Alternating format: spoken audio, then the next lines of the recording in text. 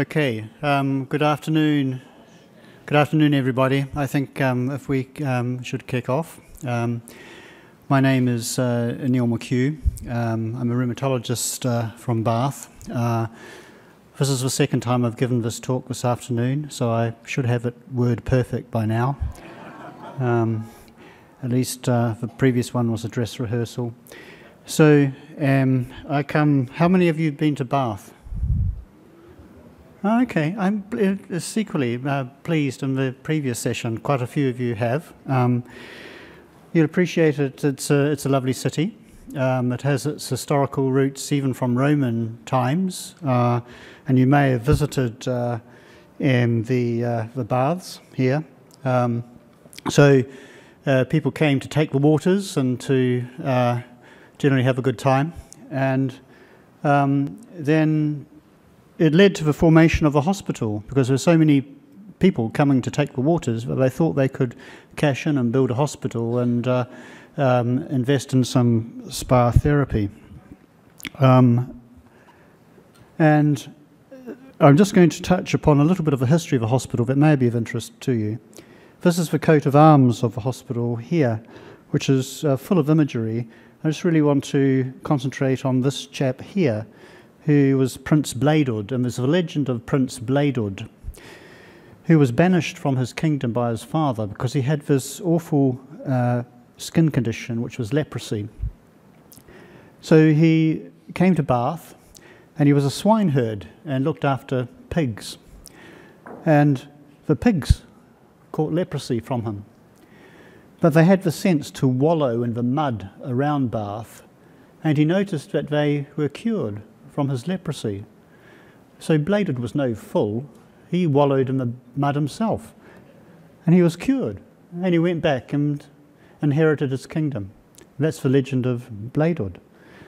And so, as I've mentioned, patients came to Bath for the healing powers of the waters. And if you go into the hospital, there's a famous oil painting on the stairwell, which depicts really one of the first ever combined clinics between a physician, Dr. Oliver, and William Pierce, a surgeon. And of note, the three patients who you see here who are depicted are a patient on the left who has a cane and has typical hand deformities of rheumatoid arthritis. This chap here has a wrist drop, a neuropathy, which most likely related to lead neuropathy, as it was accustomed to sweeten the cider by lining the barrels with lead. And so patients, or at least the population, had an increased incidence of lead poisoning and neuropathy. And in fact, if you went into the waters, this led to a diuresis and getting rid of the lead. So in fact, immersion therapy or spa therapy was a good treatment for lead poisoning. And this young child here has a rash, which you can speculate may be the first case, or at least a case of juvenile dermatomyositis. So that's a little bit of history. And there are various treatments used in those days, or at least even in the 20th century. I reassure you we don't use some of these techniques today, but spa therapy was quite common, the delivery of water in all sorts of manners, hot baths, and this gentleman soaked in a hot bath. The application of mud therapy was very common. These hoists delivering patients in somewhat precarious positions into the King's Bath in Bath. And of course, it was very important to be fashionable when you were having your electronic sort of voltage therapy in the 4-cell Schnee bath. Moving on, back to the topic for today, and I'm going to cover what are antibodies and what are autoantibodies and how they relate to myositis. And antibodies are part of the immune system. They're an important part of the immune system of warding off infection, all sorts of noxious external stimuli, particularly bacteria, virus, fungi, and so forth. They form part of our immune system, our natural immune system. And there are two forms of the immune system, if you like. There's the more immediate, innate immune response, whereby certain cells immediately recognize foreign material, particularly infection, and deliver a series of chemicals and enzymes to get rid of those particles. And this is the innate or immediate immune response. You also have another, what's called adaptive immune system, that takes longer to kick into action and relies on a different series of cells called B cells and T cells. The T cells are the clever cells in the background that regulate the immune system, and the B cells are the effector cells that deliver antibodies. And literally there are thousands of antibodies that are very specific in what they recognize. And they all recognize a bacteria and then deliver it to these guys, the effector cells, in order to eliminate those bacteria. So antibodies are an important form of the immune system that kick in to encounter infection. Now, if you, and I'm sure quite frequently you have blood tests, and within the blood, if you look under a film, there are these various cells in the blood. Most commonly numerous are these red cells that carry hemoglobin and deliver oxygen to the body system. These smaller particles are platelets that are important for clotting if you cut yourself.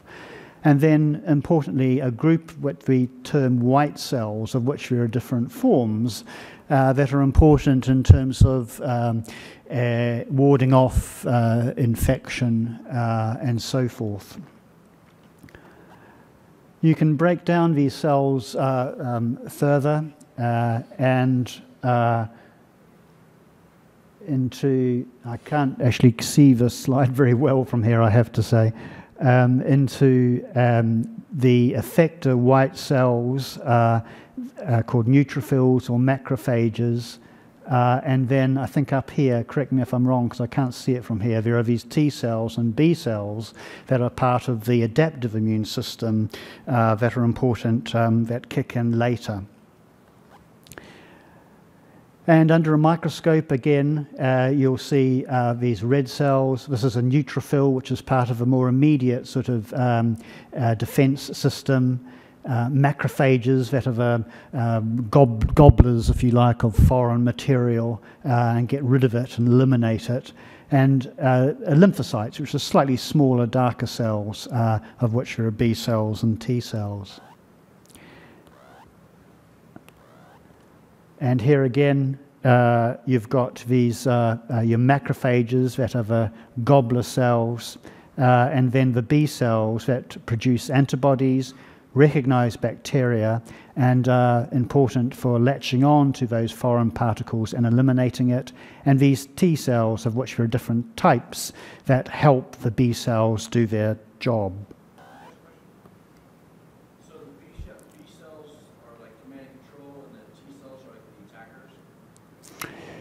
So B cells, you have B cells and T cells are part of the lymphocytes. They're called lymphocytes, B cells and T cell lymphocytes. T lymphocytes have more a regulatory function. They recognize particles and deliver signals to other cells that have other functions to eliminate foreign material. Whereas B cells, if you like, are more the soldier cells. They take signals from T cells. They need help from T cells, whereby you call these T cells T helper cells that are important for getting the B cells to manufacture antibodies. And this is the B cells make immunoglobulin, and this is a cartoon of an immunoglobulin here on the right, and it has a what's called a heavy chain and light chain, these light chains at the top. And within the light chains, there are a diverse array of different configurations that are very specific for recognizing very discrete molecules, and that gives diversity and specificity to the immune system. So you've got literally thousands and thousands of different types of immunoglobulin that have different recognition systems for recognizing very specific molecules. And that's really the function of antibodies or immunoglobulin. And you can see here the B cell will, with help from a T cell, will manufacture these antibodies that latch on to foreign substances and help tag it to other cells in order to eliminate it. And this here again is another cartoon. Again, I can't see this very well from here, but there are B cells that recognize your antigen. Then with T cell help, the B cells, in fact, they either recognize your foreign particle and become what's called memory cells, and these memory cells are stored away for when you're re-exposed to that antigen at a future time. So the immune system can kick in much more quickly than it did on the first instance. And this is the basis of vaccination, and that you've got primed immune cells that immediately recognize foreign particles.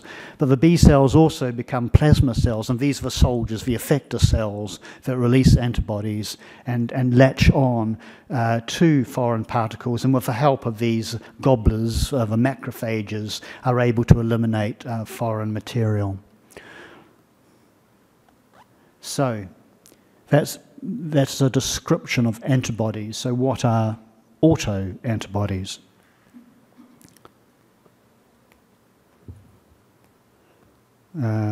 Okay, so again, this is the structure of an antibody that I mentioned before, with this heavy chain and the light chain domain. Incidentally, these antibodies can be manufactured and are very convenient in terms of therapeutic strategies, because if you manufacture them so that they recognize particles or molecules such as TNF, that's the basis for biological therapy, and such as anti-TNF, or indeed rituximab, which is an antibody that will recognize certain B cells. However, in some cases, this all goes slightly awry, and the antibodies don't recognize that just for foreign particles that they're properly supposed to, but recognize self-antigens, in this case, coiled DNA. And these antibodies are anti-DNA antibodies, one of the first antibodies to be recognized in association with an autoimmune condition. And this was first described as an LE cell, which is found in the bone marrow of patients with lupus, reported by Hargreaves in 1948. It's the first test, diagnostic test for an antibody associated with lupus. And this was the LE cell here, which the mechanism was these antibodies recognizing DNA. So, in summary, autoantibodies are immunoglobulin produced by B cells, which instead of attaching to foreign antigens, for instance bacteria, are recognized self-constituents or autoantigens. Most autoantibodies are not thought to have a functional role in producing damage themselves. Rather, they're just really biomarkers of some immune response, although it is possible still that some of these antibodies themselves may have a functional role. But by and large, they're thought really to be just biomarkers.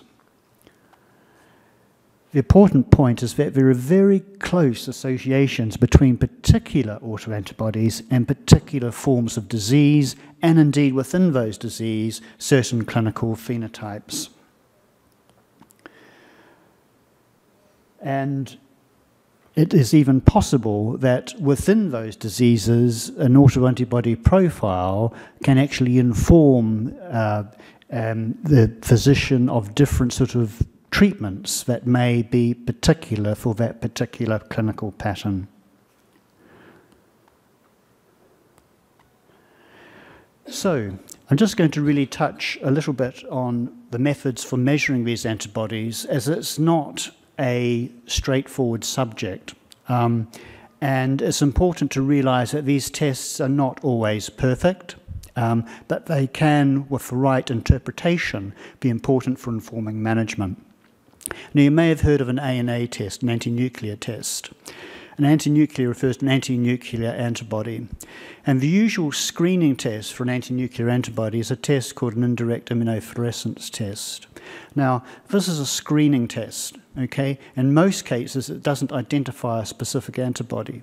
But if positive, other tests need to be used in order to actually positively identify what antibody is responsible for the positive ANA test. Nonetheless, an ANA is an important screening test, and if you use certain cells, it can give some information on the antigen that's being recognised. Most commonly, a HEP2 cell line is conveniently used as your cell line, but other cell substrates can also be used for this particular test. Most often, though, another test is necessary to detect the antibody, and there's different forms of tests, the most common of which you would have heard of, called an ELISA test, which the particular antigen is placed in these wells and can lead to identification of the antibody that's responsible for your ANA test. And there are more sophisticated tests, which are more in the research province, that can go a step further and give more precise information on the particular family of proteins that are identified by the ANA. And I'm going to come back to that in a moment. I thought I'd walk through with you, because this principle applies to all the assays that are important for identifying antibodies. I'm afraid this might be a little technical, but I think it's important to realise how these autoantibodies are detected. So, in the first place, you need an antigen source, okay? Something that represents all those self-constituents that an immune system can recognise, these self-antigens. And this is usually in the form of a single cell, a HEP2 cell, that contains antigens, all these proteins that form part of your body and can cause an autoimmune reaction. Then you need your source of antibody, and this comes from your cells, from your patients. They may have a particular antibody that you get from spinning down a blood sample and getting the serum from that sample. You need a second antibody that's a commercial antibody that latches on to your own antibody in order to detect it. And often this in an immunofluorescent test is tagged with a conjugate that lights up under a fluorescent microscope. And when you look under a microscope and you see a green fluorescence pattern, that tells you that you've got a positive ANA. So just to go through this is a HEP2 cell. This is your cell library that has the antigens that you want to know whether they're recognised by your antibody. In most cases, this represents some antigens found in scleroderma, but you note that JO1 here is representative of myositis. You label that with the serum from your patient, and the patient's serum recognises the antigen. You then add a secondary conjugate that tags onto your human antibody, and then you get this different array of patterns that show a positive ANA pattern that in some cases can be specific for a particular antibody, although in most cases you need to go ahead with another technique. As in JO1 here, seen here, that gives a relatively weak pattern on an ANA, and so may get missed in some more conventional screening strategies. I mentioned the technique of an enzyme of ELISA. This is the same principle. I beg your pardon, I'll just go back. Whereby, if you're interested, for instance, in JO1, the JO1,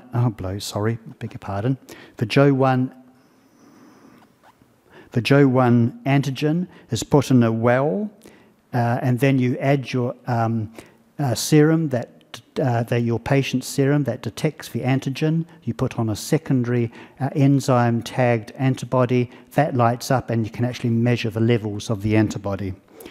Okay, I'm going to get less technical in a moment, so don't worry, don't fret. And then there's some of these newer techniques that I think are more in the research province, but can give really much more specific information about, and more sensitive in some ways, for detecting these different antibodies. And this is a research slide that I'm going to, which our group have used to detect some novel antibodies that I'm not going to go through in detail. You may well ask, what does all this mean? I'll try and put it into some more clinical context for you. So, to come back to autoimmune disease and why these antibodies are important in terms of informing clinical management. Well, there's a spectrum of autoimmune conditions, that some of which are listed on this slide, starting with scleroderma, rheumatoid arthritis, vasculitis, what used to be called Wegener's granulomatosis, Sjögren's, systemic lupus, and not the least dermatomyositis, or the myositis spectrum of antibodies. Now, the important point is that all these conditions have very specific autoantibodies associated with them, different families of autoantibodies that are quite specific for these particular conditions, and therefore are quite helpful in terms of the diagnosis. For instance, in scleroderma, there are a particular family of autoantibodies that are quite specific for scleroderma, so-called ACPA, or anti-citrullinated peptides, and rheumatoid arthritis, much more specific actually than rheumatoid factor for rheumatoid arthritis. ANCA antibodies, anti-neutrophil cytoplasmic antibodies associated with vasculitis. ROLA or SSA, SSB with Sjögren's, so in here, that can overlap with lupus, that has its own family of antibodies. And then again, dermatomyositis, that has a more specific repertoire of myositis-specific antibodies that I'm going to describe in a little more detail. So, indeed, how do autoantibodies work in myositis? So, as you know, myositis covers a broad spectrum of different patterns. You know this, you probably suffer from a lot of these different manifestations, from skin rashes, characteristic skin rashes, perhaps Raynaud's phenomenon, can affect children as well as adults. An important component being interstitial lung disease, and sometimes complications such as calcinosis, and of course muscle disease itself. So really a diverse array of different patterns of disease. So, and here again are the different broadly classification of idiopathic inflammatory myositis, what we term polymyositis, although important components of this are something called the antisynthetase syndrome, and another condition, immune-mediated necrotizing myopathy, which forms a part of polymyositis. Dermatomyositis, patients who may have very little in the way of muscle disease, but mostly skin disease, but may go on and develop severe muscle disease, so-called CADM, or clinically amyopathic dermatomyositis. An important association of dermatomyositis with cancer, an increased risk of cancer in certain types of dermatomyositis. Of course, importantly, inclusion body myositis, part of the family of idiopathic inflammatory myositis.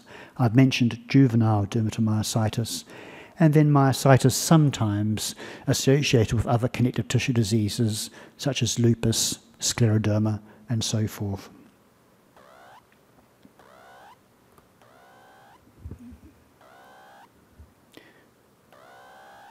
Can you advance? Thank you. And until recently, these were the antibodies that one could detect in a relative minority of patients with myositis, probably no more than 30% or so, and this was up to about 10 years or so ago.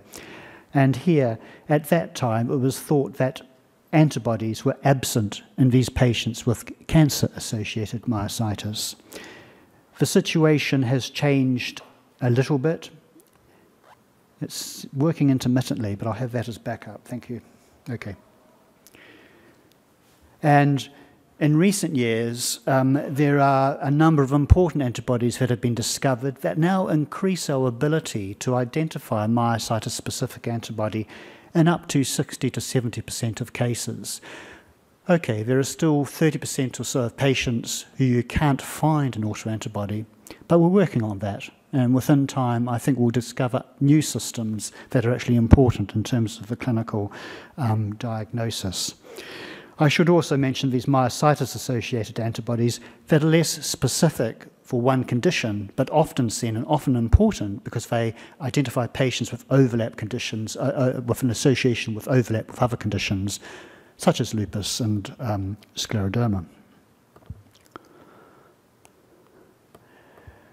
Now, myositis can affect children as well as adults. The pattern can be slightly different in children than adults, although sometimes there are common manifestations. So it's not surprising, and I think I'm just going to show one or two slides to excuse me. And this is the different distribution of antibodies in children versus adults, and I'll come back to this and make a little bit more sense of that.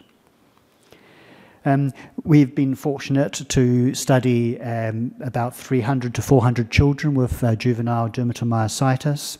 Until quite recently, there weren't many antibodies associated with JDM. These were the ones that were associated, but now we have 3 new antibodies also found in adults, but also quite prominent in children, TIF1 gamma, NXP2 and MDA5.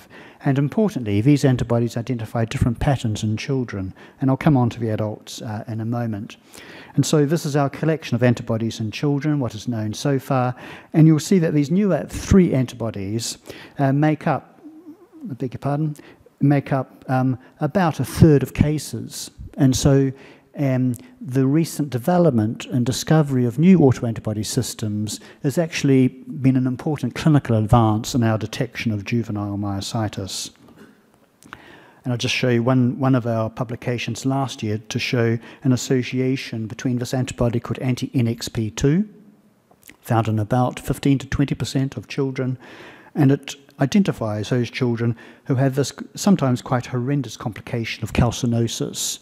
Irrespective of their age, the antibody is associated with calcinosis. And in fact, this association holds true in adults, where calcinosis may be less frequent, but is also associated with the presence of anti-NXP2. Similarly, another antibody called anti-MDA5, when we looked at children, it had the same associations as in adults, with some association with the presence of interstitial lung disease. Also, these children had an increased incidence of skin ulceration and tended to have milder muscle disease. So just a brief summary, because I realise that mostly we are concerned today with adult myositis, but in juvenile myositis, these myositis antibodies are present in about 60% of cases. They may be quite valuable in terms of a diagnosis, and some of these newer specificities associate with important clinical subtypes. Also, the levels may actually measuring, and this holds true in adults as well, measuring the levels may actually also help in measuring disease activity. Okay, so moving on to adult myositis and how these antibodies can help in terms of both diagnosing and then recognizing different patterns of disease in adults with myositis. And this is really quite a busy slide, but it's really a summary slide. I'm going to go into more detail in terms of some cases that I'll present that represent how these myositis-specific antibodies associate with different patterns of disease. You will know of the antisynthetase syndrome, and I'll show you a case of the antisynthetase syndrome, the important antibody here being anti-Jo1 that was recognized several years ago, but now there are a family of different anti-tRNA synthetase antibodies associated with this important syndrome, which makes up an important component of polymyositis. Whereas other specificities are more associated with skin disease, such as anti-MI2, anti-SAE, which is a system our group discovered, and then certain associations with cancer that I'll come back to. So-called necrotizing myopathy, which is associated, although not perfectly, with the presence of anti-SRP, and also with this antibody discovered with statins called anti-HMG-CoA reductase. And then importantly also, and more recently, in IBM, an antibody found in 30 to 40% of cases, anti-C1NA. Okay, so to make a little more sense of this, I'm going to show you a few cases that I think really give a little bit more real-life evidence of how these antibodies can be very helpful. And this is a case of mine, a lady who presented almost 10 years or so ago now, and she had really quite a classical history of an antisynthetase syndrome. She presented with a history of breathlessness, followed 6 months later by some muscle weakness, had a history of Raynaud's, joint aches, and some puffy fingers. In other words, really a very common pattern of what we thought to be an antisynthetase syndrome. This is her CT scan showing presence of an interstitial pneumonitis. We treated her at the time quite aggressively with IV cyclophosphamide and methylprednisolone. She is actually still under follow-up and is doing relatively well on a combination of mycophenolate and prednisolone. Now, we looked for an antisynthetase syndrome in this case and were surprised that we didn't find one, at least in the first instance. But she did have a system that we discovered. These are some of the more conventional antisynthetase syndromes shown on this gel, but you'll see here she had these bands on this gel that we were able to purify by mass spec, and we identified another antisynthetase syndrome called antiphenylalanine tRNA synthetase, quite a mouthful. So Dr. Betteridge, who discovered this antibody, called it after herself and termed it anti-ZO. So anti-ZO antibody, which is a new autoantibody system. And a summary slide really of antisynthetase syndrome. We recognize that these patients, as well as myositis, are prone to interstitial lung disease. They may have arthritis, high incidence of Raynaud's, so-called mechanic's hands, seen here, this fissuring sort of rash on the radial aspects of the fingers, and a high incidence of fever. And an association with not only JO1, but these other antibodies, some of which are not commercially available, I'm afraid, but only really in a research sense, but probably make up about 5% of cases of polymyositis if you total them up together. So the learning points from this case is that interstitial lung disease may be a predominant, in fact, it may be the only manifestation of antisynthetase syndrome, particularly with these non-JO1 cases. So patients, you may have experienced yourself, of being under a lung physician, not necessarily with any other manifestations of myositis, perhaps until later in the disease course. So these antibodies also can be missed because the ANA is not a perfect way of detecting them. Just on a management front, often it's important to get other disciplines involved, obviously in this case with your pulmonologist. And just by the by, that this case would not have fulfilled criteria, the old criteria for myositis, but the antibody was helpful in making that diagnosis. I'm going to show you another case, which I think is really quite an interesting case. So again, my patient who's given me permission to show this. And this lady presented in 2002 with really what you would see was really quite a florid rash, a really quite severe rash. The biopsy of this shown here showed some changes that could be consistent with either lupus or dermatomyositis. She was under the dermatologist at the time, was treated with prednisolone and hydroxychloroquine, antimalarial.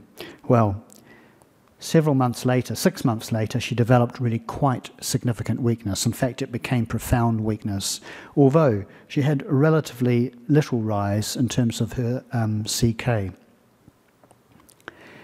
MRI scan revealed really a lot of edema. This is a florid pattern of inflammation in the muscles on an MRI scan of her arm, and a biopsy showed changes consistent with an inflammatory myositis. In her case, again, she didn't have an antibody we were aware of at the time, so we did a little research, and this is her antibody on this gel here. Again, bands that we didn't recognize as being unknown. We were able to mass spec them, and she had this antibody called anti-SAE that we went on and discovered was present in about 8% of cases of dermatomyositis, and is actually quite specific for this particular pattern of disease. So just to follow her course, as I mentioned, she became profoundly weak. We use a score, it's an in-house score we've used called an MMDS score, which is a functional assessment of your muscle strength. And you score from 0, where literally you can't move or use any muscle, up to 33, which is normal. Well, this lady fell. Her MMDS score almost reached rock bottom. It scored about 2. She couldn't lift her head off a pillow. We were really very concerned. She had all sorts of conventional treatments: hydroxychloroquine, methotrexate, cyclosporin, azathioprine, pulse cyclophosphamide, IVIG. Whether she decided really just to spontaneously improve or not, as it happened, we did give her at the time a course of treatment with infliximab. We would probably use Rituxan these days, but at that time, infliximab with mycophenolate. The good news story is that whether it was that treatment or whether something else happened, at least she recovered extremely well. And in fact, if you follow this graph out to now, because I continue to see her MMDS score is now normal. CK levels are normal. We in fact tapered her off all treatment last year, but she had a minor relapse, and now she's back on a low dose of mycophenolate. So really quite a good outcome in what was a really profoundly severe case, and an association with a newly discovered autoantibody. And this led us to, this is the description of the case that we published. And as I mentioned, found in about 8% of our UK adult myositis population. So learning points from this case, that it's an example of a case of clinically amyopathic dermatomyositis who presented with skin disease and then went on to have severe muscle disease. The CK was not a very useful measure. In fact, if we just go back perhaps to that graph, you can see that her CK level, grumbling along here, was completely normal when she was profoundly weak. So although the CK levels can be helpful, in some cases they don't necessarily reflect severity of the disease. As I mentioned, a new antibody reported here, and she's eventually made a full recovery. And this is our largest series shown here. Okay. I'm going to show you another case. Got a few more cases which illustrate these different antibody specificities. Now, this is a chap who presented, in fact, last year, quite more recently, with a fever to our general take. He had a 4-month history of fatigue. Oh, beg your pardon. Muscle aching and weakness. And really quite a significant anemia, although despite all efforts, the source of his anemia remained unknown. A high rise of inflammatory markers. He was really unwell, high rise of CRP and plasma viscosity. He had a normal myeloma screen, normal screen for infection. All investigations really were coming back normal CT scans, colonoscopy, so forth. MRI scan showed a bit of muscle atrophy. And we were asked to test his serum, and he had this antibody called anti-TIF1 gamma. Previous medical history, he suffered from type 2 diabetes, and of relevance, he had a renal cell carcinoma in 2011. He was in fact taking part in a trial following nephrectomy, and he was thought to be in complete remission from his cancer. All these investigations had been normal. Nonetheless, we were very concerned. He carried this anti-TIF1 gamma antibody. We thought there was a high chance that he may have had a recurrence of his tumour. And indeed, as was the case, we did go on and treat him in parallel to further investigations. There was some slight response to treatment as listed here, but importantly, the PET scan did show lit up a metastasis, a recurrence of his tumour in the large bowel with an associated lymph node. Now, it's not all a grim story, because he had a laparoscopic surgery and then further resection of these secondary deposits. There are only 2 of them here, and I saw him quite recently, and he's had a full remission. So far, so good. In fact, this recurrence was detected quite early, alerted to the fact that he had this particular antibody, that there's a high risk of having a tumour recurrence. So there is an association of dermatomyositis with cancer. There are certain forms of cancer that are slightly more common. And the presence of this antibody does make these patients more at risk. Although having the antibody itself, and there are more patients who have the antibody who don't have cancer than the other way round. And I guess the flip side of this is that if you're negative for the anti-TIF1 gamma antibody and have dermatomyositis, there's a much lower risk of actually having an associated cancer. So it works both ways. Sir, is that similar to the P155? Yes. Yes, I'll describe it a little on a different side. So the TIF1 gamma is the same as the P155, P140 system. They're synonymous. So the learning points from this case are that the presence of, I'll get this right by the end of the talk, requires very careful screening for any occult malignancy, but nonetheless there is potential for full recovery, even in this scenario, with successful treatment of the underlying malignancy.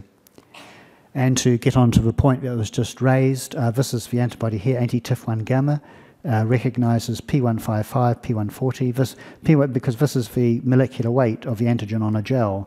This goes out at a weight of 155. This is 140 on a gel. Originally recognised by Arotagov's group and a Japanese group. These are the proteins that it's recognised. It has an important role in lots of different cellular pathways. It's found in adult myositis associated with in about 20% of adult cases of dermatomyositis. Interestingly also, it's found in about 20% of cases of JDM, where there's no association at all with cancer.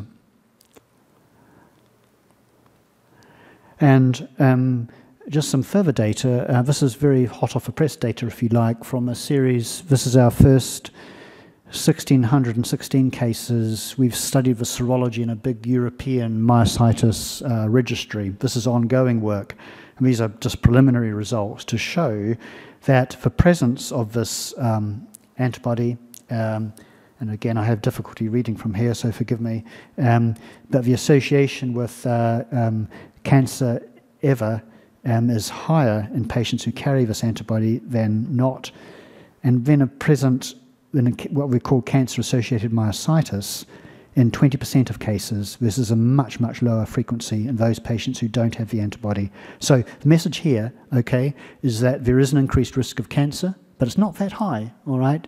There is a 20% chance of having cancer, at least in this European myositis cohort, if you have this particular antibody. What does, sorry? Interstitial lung disease. So again, is that a lower incidence of ILD if you have this antibody, rather than if you don't? So ILD. Thank you. Okay. So this is ongoing work, and we've got other information on other antibody specificities in this valuable European cohort. Another case, really, this is another chap who presented a few years ago now at a relatively young age with a 10-year history of left leg pain, 3 months cramping in his calves, episodic sort of mild weakness, mildly elevation of the CK, normal EMG, MRI scan showed some uptake in a gastrocnemius muscle that led to an informed muscle biopsy that showed classical changes of IBM. The relevance here is that we did detect what was called at the time anti-MUP44, which is a new antibody, also anti-C1NA, which is present in about 30 to 40% of cases of IBM. And I'm sure we're going to hear a lot more about the significance of these antibodies in IBM. Learning points is this, here's the antibody, as I mentioned, found in 30 to 40% of patients with IBM. Although it's not completely specific, it can be found occasionally in patients also with, for instance, with Sjögren's and less so in lupus. But I'm sure it will prove to be a valuable diagnostic marker.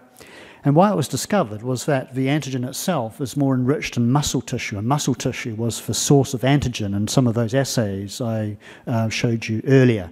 So you have to have the right antigen in those sort of systems in order to actually detect these antibodies. Another case, if you'll bear with me, and this is just to illustrate another phenomenon, an important phenomenon.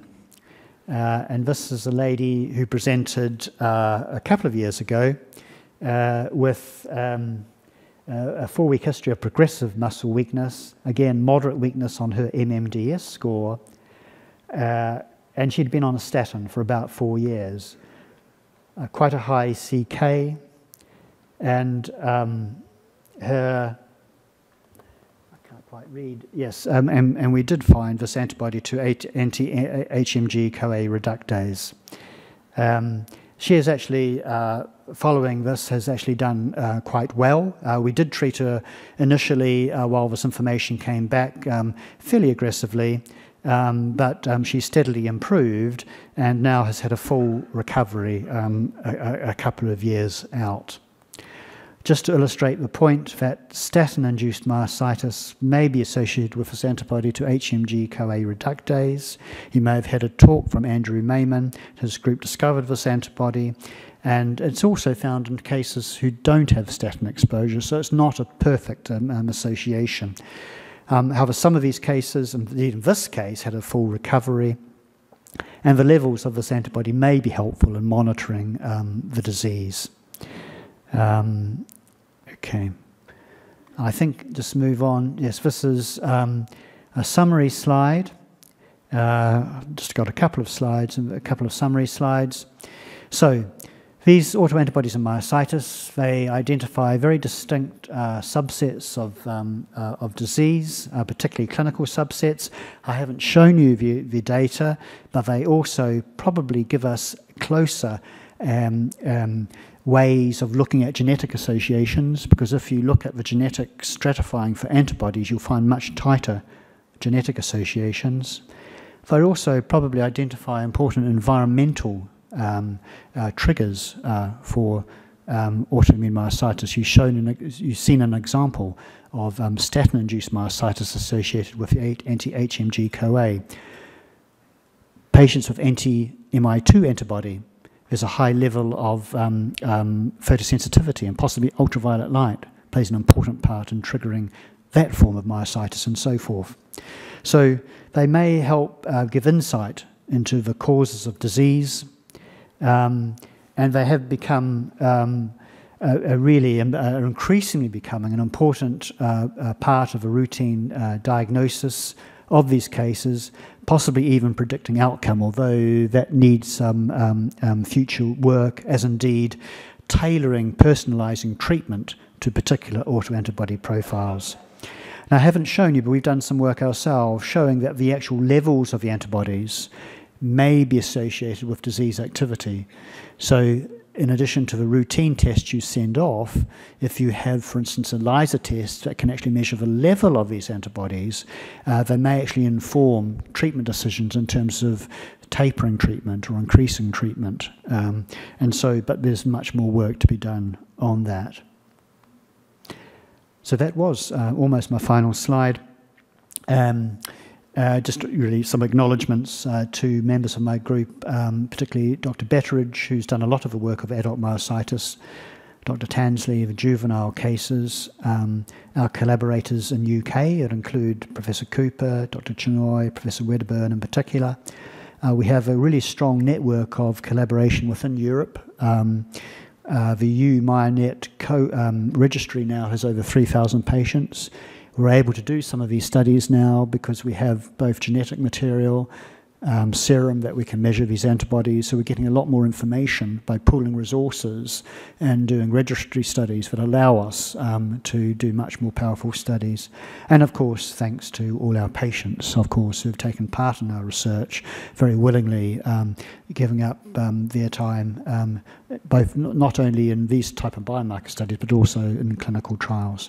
So, and also, importantly, our funding organisations, of which there are many. So I think that's my last slide, and I'm very happy to take any further questions, if there are any. How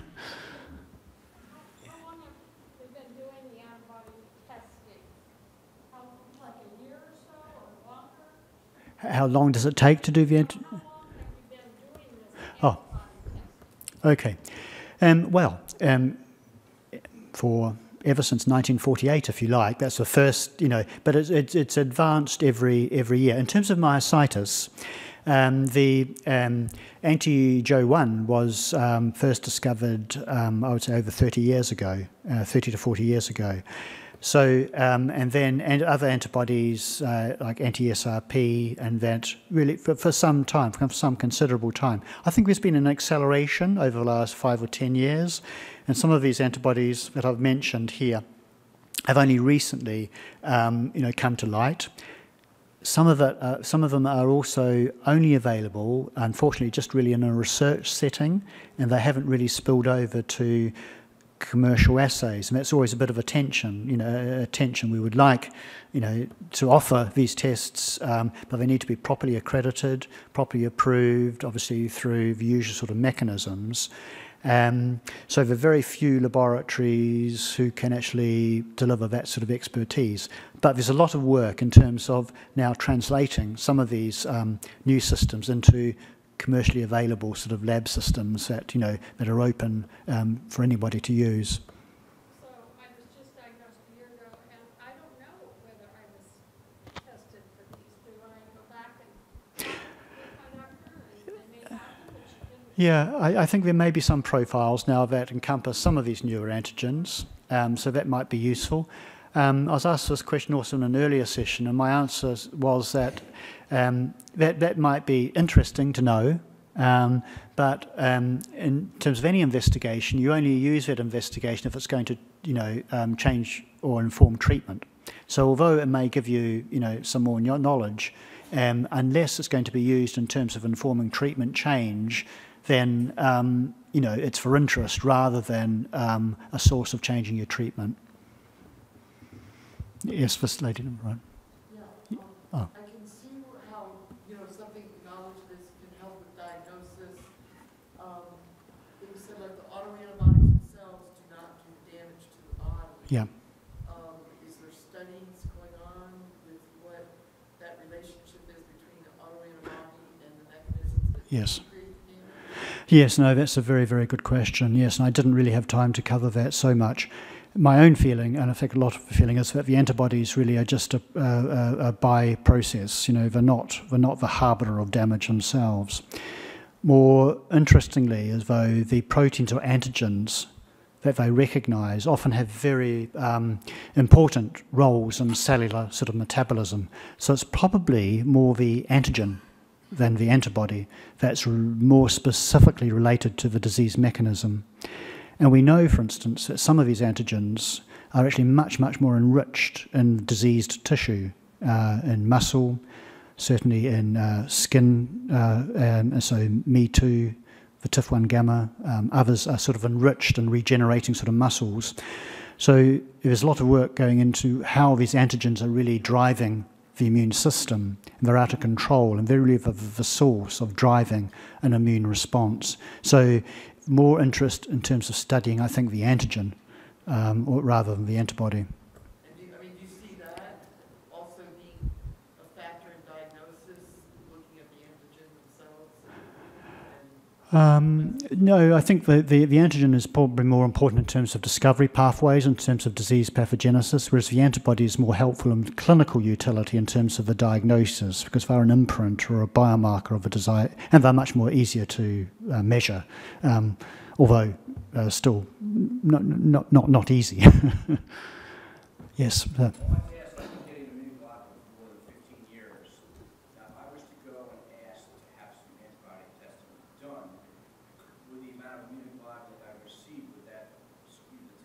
No, it wouldn't. These antibodies are different. So the IVIG doesn't have any immediate effect on the presence or even indeed probably the level, although there are not enough studies to really answer that question. But you can still detect the antibody regardless of a particular therapy. Sometimes they may diminish with treatment, but they're usually still present, although at lower levels. But as far as I'm aware, IVIG shouldn't have any influence on their levels. There's a lady from the back. I would say to me what you said to her, but I just want to make sure. What my test results said from Johns Hopkins was mostly negative, and then they said, incidentally noted that initial immunoprecipitation blood stream was consistent with the presence of anti-P155, 140 autoantibodies, suggest testing for this autoantibody clinically indicated. And so after myositis, I'm stable now. Is there any particular reason for me to ask a rheumatologist locally to try to get that test and go back to Johns Hopkins, or is it doesn't really matter? It's like clinically, are they going to do anything positive? Yes, forgive me, I'm not sure whether that was a question asked in the morning session as well, but it's a very important question. Yes, I think if the antibody is present, and by the technique of immunoprecipitation, then it's probably a very reliable test. Some of the newer platforms for looking at these antibodies may be slightly less reliable, and you sometimes can get false positive results, but the immunoprecipitation test is actually a very robust test. So to answer the question about repeating it, it's probably not necessary. In terms of the association, obviously with cancer, that can actually obviously be quite worrying.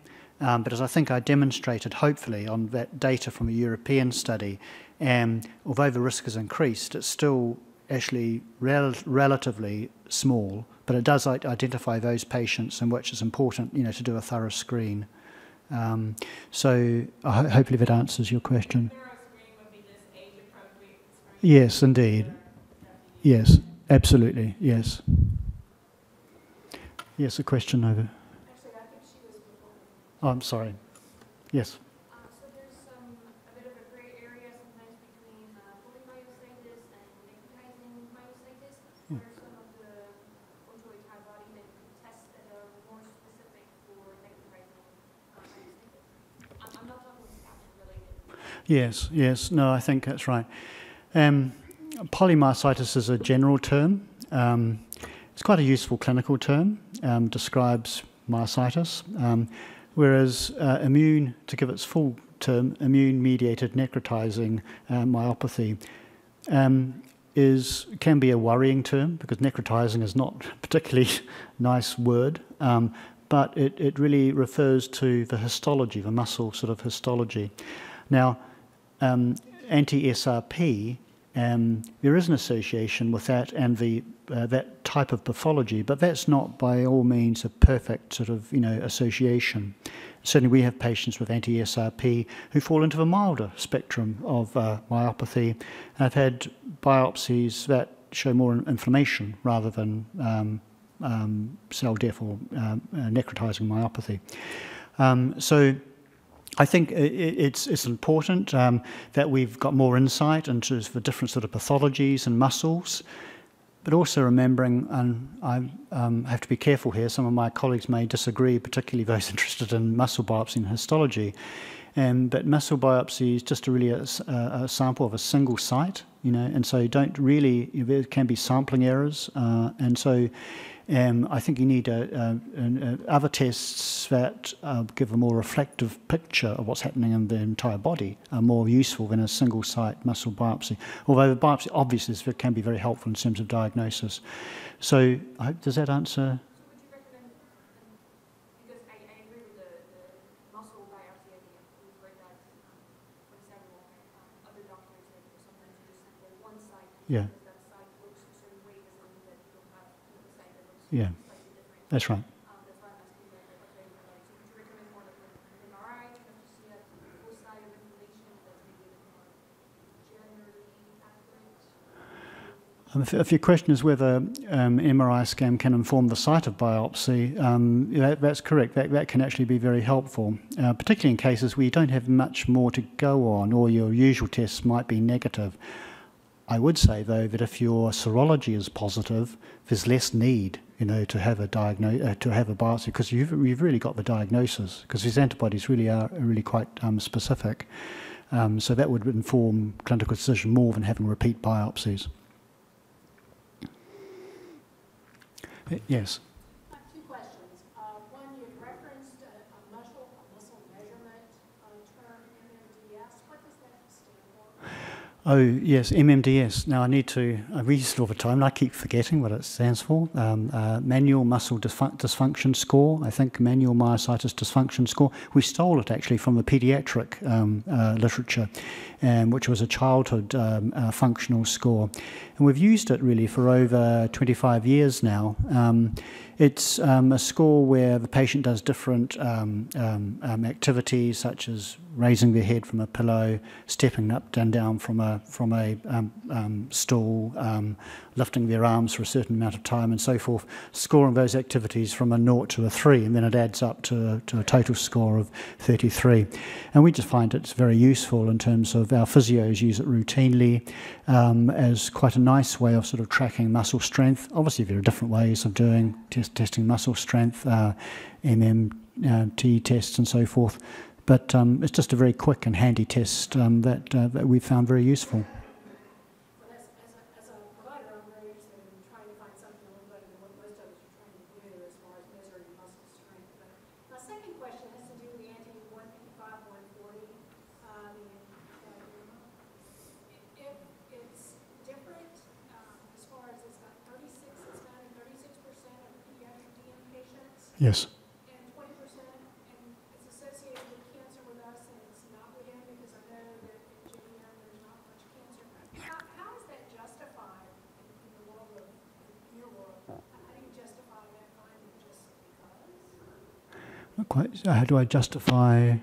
It's like it's associated with cancer here, and it's not associated with cancer here. Oh, yes, I see. Oh, okay. Well, it's very much an age-related phenomenon, certainly in children, and there are several studies now to show that the anti-TIF1 gamma is associated in about 20% or so of cases of children, and it has certain they can have certain characteristics.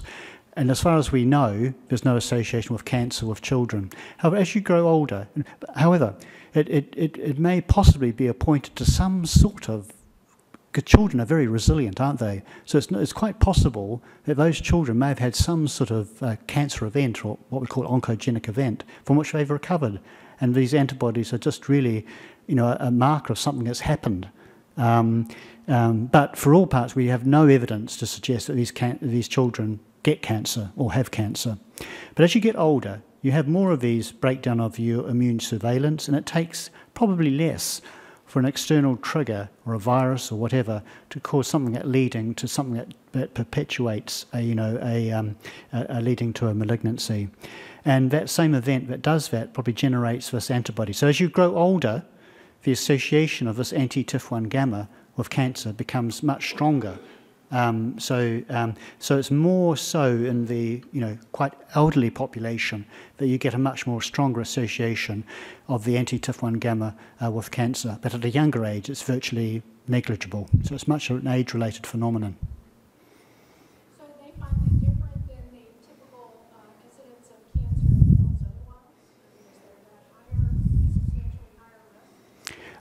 higher risk in? of cancer. I'm not saying, but my question is if it's because we get older, Yep. is there really, does that really tell us anything? Maybe if we didn't have that because we got older, we would get cancer anyway. Oh, I see. But if you do your age adjusted sort of against a normal population, that population incidence of cancer, still the risk is higher in patients who have these antibodies. So you need to do the right statistical sort of tests to account for the fact that cancer gets more common as you get older anyway. Yes, so you're quite right. You need to do the appropriate sort of adjustment for that. But when you do those adjustments, the risk is still there. Thank you. Yes.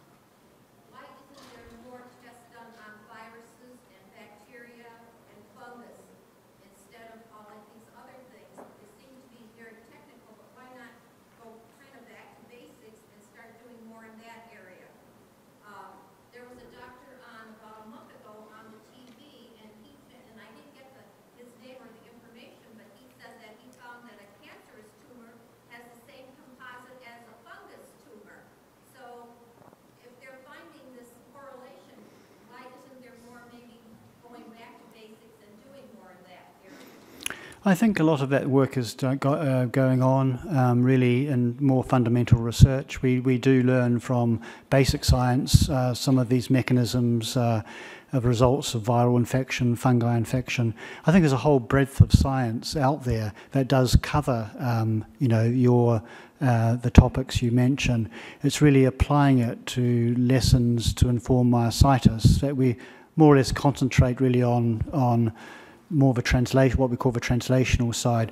So I'm not quite sure I can easily answer that question, but I think reassurance that some of this research into more fundamental sort of mechanisms is really, there's a lot going on. Okay, so I don't think I've seen any other hands raised, so thank you for your perseverance and attendance.